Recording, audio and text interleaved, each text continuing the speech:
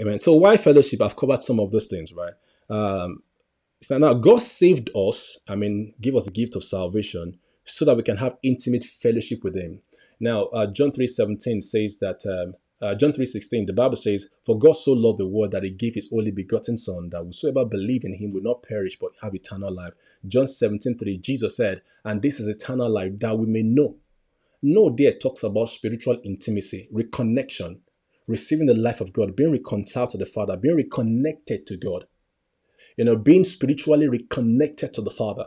So God gave us the gift of salvation so that we can be spiritually reconnected to Him. Now, the difference between the believer and the unbeliever is this. One of the major differences is that the believer is spiritually connected to God. The unbeliever may know about God, may talk to God, but is not spiritually connected. So at all times, he or she cannot be always sensitive to the Lord and cannot be.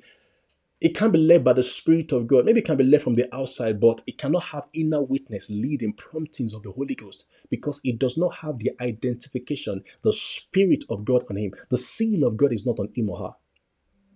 So God gave us the gift of salvation so that we can be spiritually reconnected with Him. We can build intimacy with Him, right? We can know Him experientially. It can come to dwell on the inside of us. We can come to experience, receive the life of God that can never perish.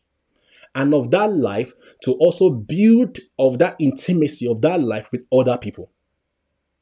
So God is calling us to fellowship with one another so that we can further extend the intimacy we have with Him, fostering growth, fostering intimacy in the body of Christ. Yeah, I told you that fellowship is deeper.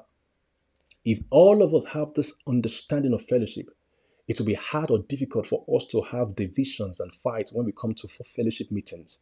Because our focus is on what is on Christ, not what we want to get. We are thinking of what we can bring. We are thinking of what's the Lord saying about this person. How does the Lord want to bless these people through me? Because this fellowship, this coming together is not about me. It's about a bigger purpose, a greater goal. God wants to heal people. God wants to direct people. God wants to bless people. And He has put me here as a channel. He has given me gifts and talents. How do I serve?